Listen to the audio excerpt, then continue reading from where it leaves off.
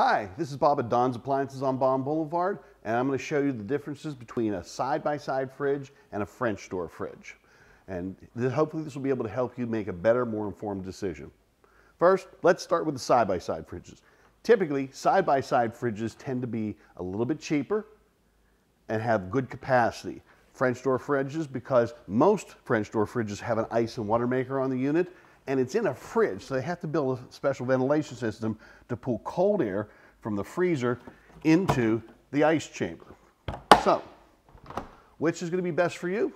Well, let's take a look at the side-by-side. Side-by-sides are good. They're very traditional units. They've been around for ages. Here's my only concern with the side-by-side fridge. If you take a big bowl, say a takeout container, anything big, one big item, waste a lot of space in here. This bar restricts how much space you can move things around. So these types of fridges tend to get full faster. Even though they're the same capacity as a French door, you can't get quite as much food in.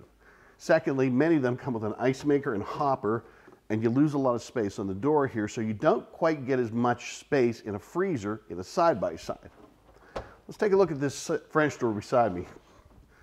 Now, the nice thing about a French door is, let's face it, you're in your fridge more than you're in your freezer. Now all your food, fresh food, is at eye level. Plus, let me grab this. Now, if I put it on a shelf, you've got tons of usable space. You get better food placements. So even though you have two comparably sized fridges, you're going to get more food in a French door fridge.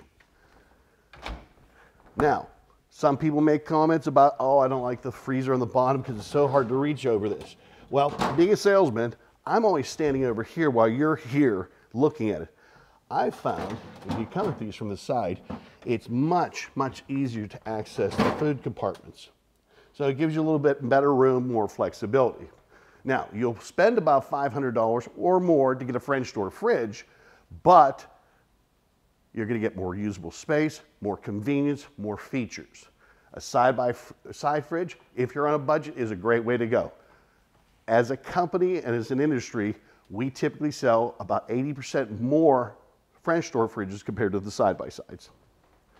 So if you're on a budget and you want some good space, I think a side-by-side is awesome. But if you have a little extra money, I think the French door is a smarter play.